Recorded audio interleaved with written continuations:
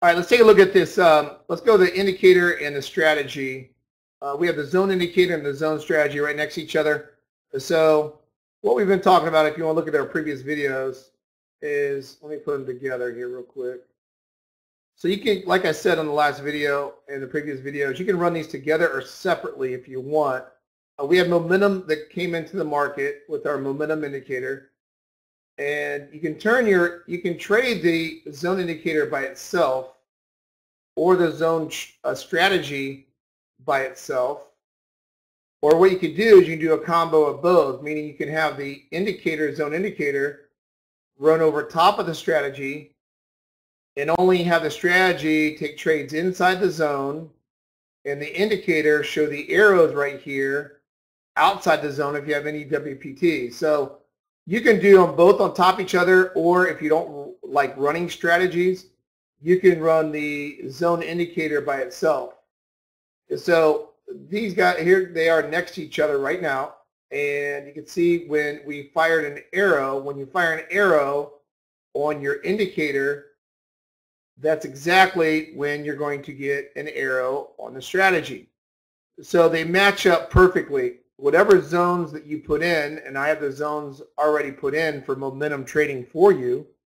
So when the momentum chart turns 6 green or 6 red, you can literally just turn this on and everything is preset for you already. But you can put in your stops, your targets, and your trail how you want it to do that. All right, so this was running live when this is running live. So this is a fill. The live fill in this was at 40, 21 3/4, and the arrow, once it printed at this level, you're probably going to get the fill at the high of this bar, and it says 21 3/4. Manually doing it, you're probably around a couple ticks off. You're probably at 22 or 22 1/4. So if you manually do it, you're around 2 ticks behind on the average behind the strategy doing it. So, but you can do this. You can do this with the strategy. It'll get you in a little bit sooner. So it gets you in about 2 ticks, sometimes 3 ticks. So right now I got 4 contracts long on the ES. After the first target hits, what happens is this. After the first target hits, then your break even goes break even plus 1 right there. When the second target hits, your break even goes to the first target. So now all these contracts will get, the last 2 contracts will get taken off at 20 and 40, 26 3/4. If not, it's going to continue to breathe and go to the next higher level to reach our third target.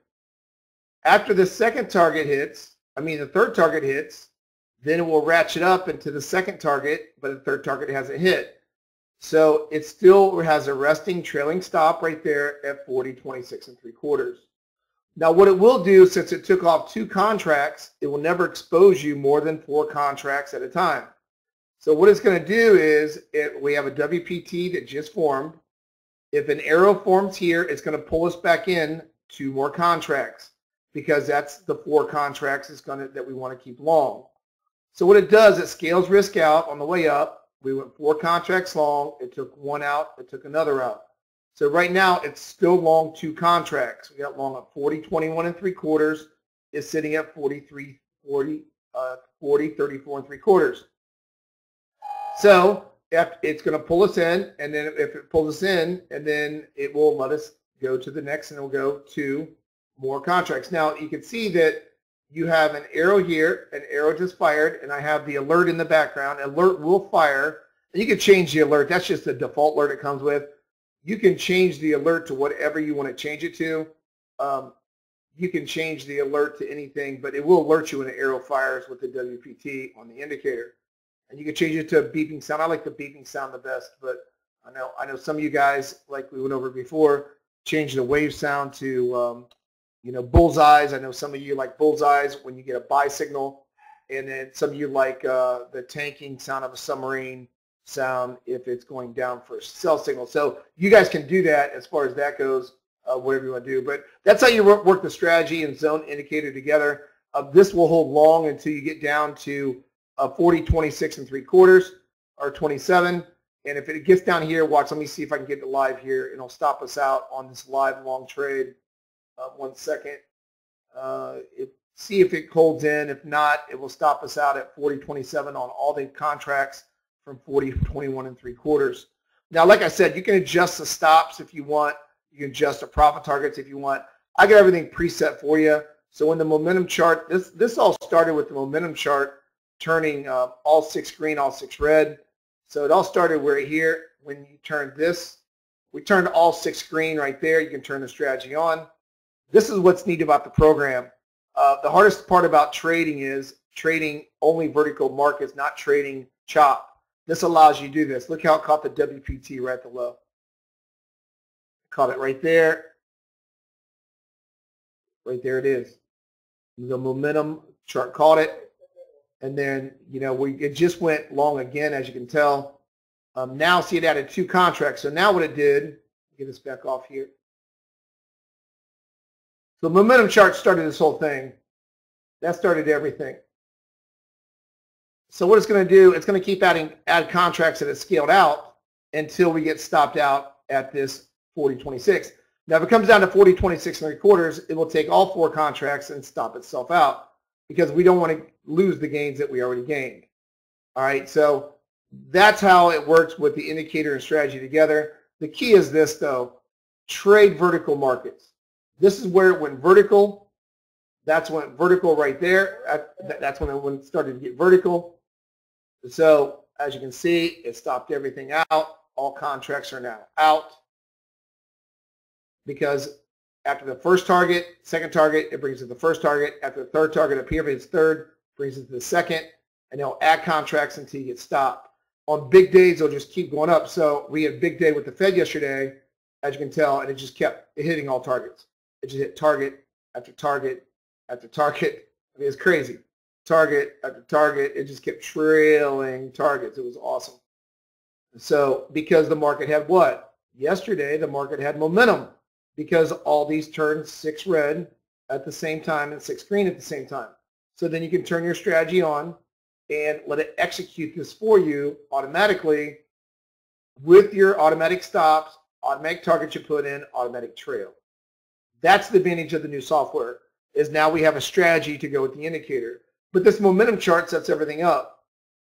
Right here, it sets everything up. If I get 6 green and 6 red, that tells me this market has a high probability chance of doing what? Going vertical, right?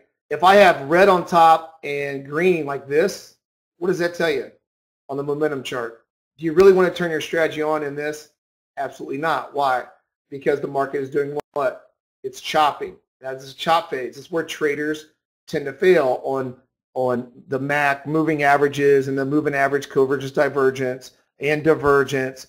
I mean, 99.9% of all the indicators to me are worthless, absolutely worthless, because they're all lagging. You cannot trade lagging indicators. You need to know when the momentum's coming in, right? And this took 30 years to develop on something sophisticated like this, to let the algo do. I mean, 30 years of all these indicators, all these strategies. Now I found a way to, say, hey, this is a high probability chance of the market going vertical. And then that's where you trade these snapbacks, because what a vertical market is strictly a snapback. You let the market go vertical, my algo picks it up, you get that rubber band snapback like we've always done since we opened the room. I just made it easy now for you to see where these things, it's an ABC pattern long. All right, that's how you trade vertical markets. Now you can see over here that we're out. The strategy's out. Now what it will do is, if I get 6 red over here, if I start printing 6 red, so you can just turn your strategy off now. You can literally turn it off by double clicking on enable, disable, or turn it off manually and turn off the strategy because there's no trades. Because look where we're at. We're below my lower zone. And are there any red dots that's forming? No. The momentum is dissipated to the upside. So now we are 2 closes below. So what do I want? I see red ATR dots printing here. So what do I want on my momentum chart? I want to see what? I want to see 6 red dots that print together like this.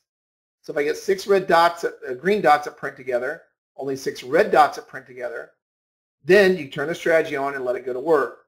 So if I'm on 6 red, I want to see 6 red that come together like this, right? 1, 2, 3, 4, 5, 6, and my algo will pick that up. which it did yesterday, and it got short right here at the high. All right, if I see 6 green all coming together, here's 6 green. The algo picked this up perfectly yesterday. So I see 6 green together. There they are, where I put this little vertical line, and this 6 comes together. In fact, what I'm doing on the next update for you guys, I'm having this vertical bar come in on the indicator, and then you can dictate with the strategy. Say, hey, I only want this strategy to go long or short when vertical markets happen. I'm actually doing that now on the next update for you members, where it will show a big bar. It's going to be a big, if it's green, it'll be a green bar like this, vertical bar. Or if it's red, you can manually see it now easy. Just look for 6 red dots or 6 green. But it's going to look like this. It's going to have a big bar. When they all turn 6, that tells you to take the first WPT, opposite color speed bar, to catch the wrongly positioned traders right at this low, which it did. Or if it turns 6 red, you'll get a bar that forms like this on the indicator. It tells you to turn the strategy on and let it take the first retracement short. Oops, sorry. So then it'll form like that, and the strategy will know to only take the first sell setup. So you can see this manually, really nice that we have set up now for you, for all you guys and gals. Really easy to see. So that's when you want to turn the strategy on, when that happens. All right? Try to catch this WPT, caught that big long, and this caught that short right there as far as that goes. So you can see the difference in a buy and sell. Buy, you want green dots with opposite color speed bars, red speed bars. Sells, you want red with opposite color green speed bars, and look how accurate that is. Then if you don't want to manually enter your trades, you can just turn on your strategy and let your strategy do the work. So once that's done, you can let the strategy over here do its work. So the strategy, you know, what we're waiting for is we're waiting for what? We are waiting for to turn all 6 red again. Oops, right here. We want this to turn red. Speed dots to turn red. See, it's all green still. So we haven't done that yet. So once it turns red, start getting some red dots at print. Then we can look for retracements, and then we're going to try to sell manually up into this zone. I'm going to try to sell in the zone or turn on the strategy and let the strategy turn into the zone there also. There's an audible alert for that, Derek. Yep. There's an audible alert when they turn all green and all turn red for the momentum. Correct. All right, and there'll be a big vertical line also. Yep, it's pretty awesome. Where traders fail, they trade chop. You don't trade retracements in chop. And that's where traders tend to fail over and over again. All these indicators, all these indicators and all these different platforms, they're free for a reason. They all work once, but they're lagging. We're trying to get involved in vertical markets. We don't get involved in chop. And if you use a stochastic, if you use by itself, or use the MAC, or if you use just divergence, all this other stuff, retracements, they don't work in chop. The only thing that works in chop that I've found over the last 30 years is market profile. You sell HVA, you buy LVA on the first and second test. If you can't do that, you really shouldn't be trading chop. You should wait for vertical markets. So what we'll do here, we'll wait for a vertical market. We'll wait for a vertical market to form, and then we'll try to get into this retracement.